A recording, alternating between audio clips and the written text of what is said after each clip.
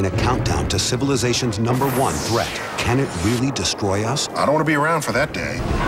They couldn't see it coming until now. I'm worried about the next asteroid. These are the things that can render us extinct. I'm not worried about the black hole crumbling Earth. I'm not even worried about the gamma ray burst. I'm worried about the next asteroid. The average handgun fires a bullet at approximately 1,000 feet per second. The average asteroid travels more than 60 times faster. And when a large enough one of these cosmic cannonballs hits a planet, the effects are catastrophic. Look at the moon. Every night it comes out to remind us that on cosmic scales, the universe is violent. The universe can be catastrophic. We have a polite word for them. They're the near-Earth objects. But really, these are the things that can render us extinct. They map and name every asteroid they find, and so far they've located more than 100,000. One was discovered recently, the end of 2004. Fine, it was a new asteroid. Who cares? Until you start plugging in the orbital parameters into your computer.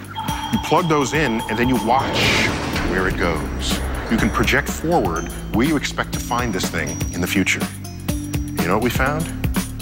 This asteroid, on Friday the 13th, April 2029, will come close enough to Earth to dip below our communication satellites in orbit around Earth.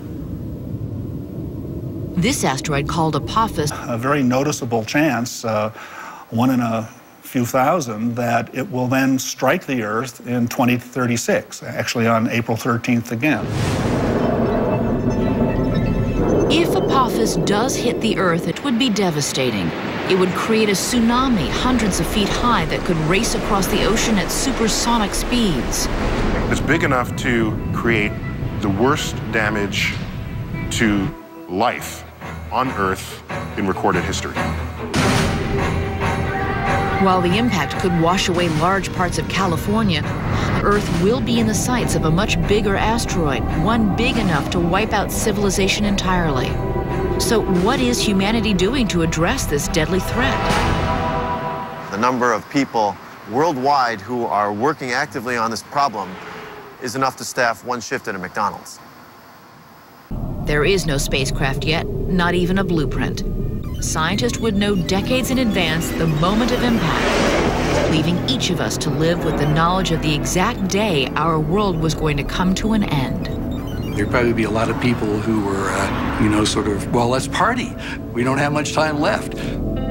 There'd be other people who say, well, I'm going to spend my time praying. There'd probably be other people who were, determined to survive and, would go and try to find some way to optimize their chances.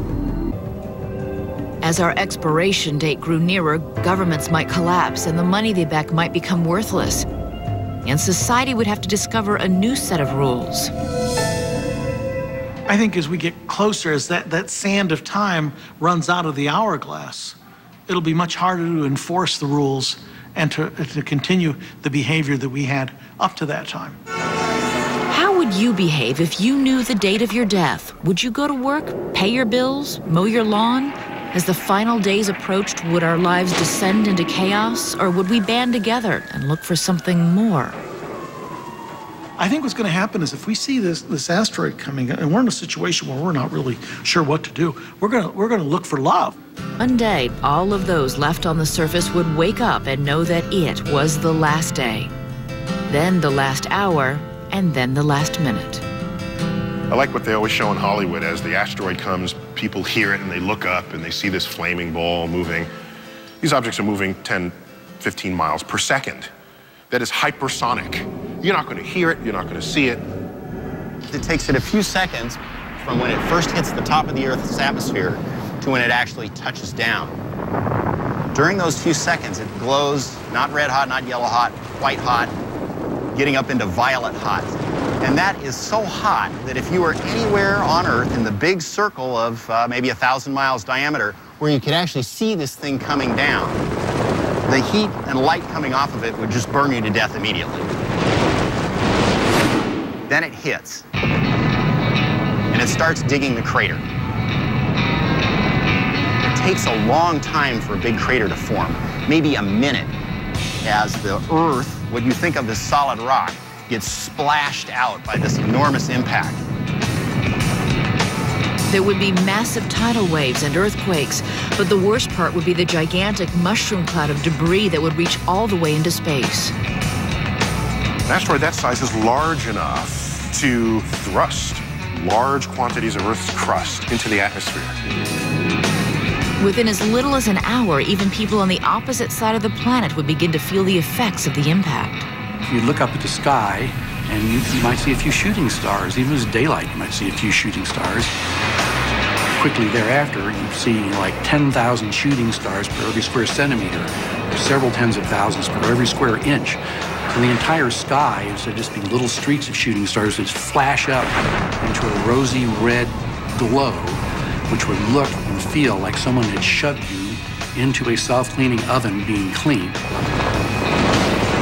The falling debris would burn up in the upper atmosphere, creating a layer of fire that would blanket the planet. 60 miles below the surface of the Earth would spontaneously ignite into a worldwide firestorm. If there were any survivors, they would emerge to find the planet pitch black, enveloped by a thick layer of ash in the atmosphere. After several months, it started to become possible to see again. So you'd go outside and, you know, what you would see is an environment totally denuded of all vegetation and everything flammable. It looked like a very alien, desert-like environment. The sulfuric ash from the firestorm would drop the ocean's pH level to that of battery acid, turning most of the Earth into an uninhabitable wasteland. I think if I was told that an asteroid was coming to Earth and was going to wipe us out. Quit work. I don't think it is real. Does global warming exist, or is this just a liberal scare tactic? There's no scientific consensus about what causes global warming or how it will affect our lives. Pretending it's not happening. It's a hoax. A total hoax. Total hoax. It's an outrageous lie. The illusion of a debate has been purchased with millions of dollars a year spent by a few of the largest who want to fool and confuse the American people. For decades, they were able to purchase these quasi-scientists who would say things for money. Well, can you say that you don't believe or there is no conclusive proof that cigarettes are harmful? I would say that.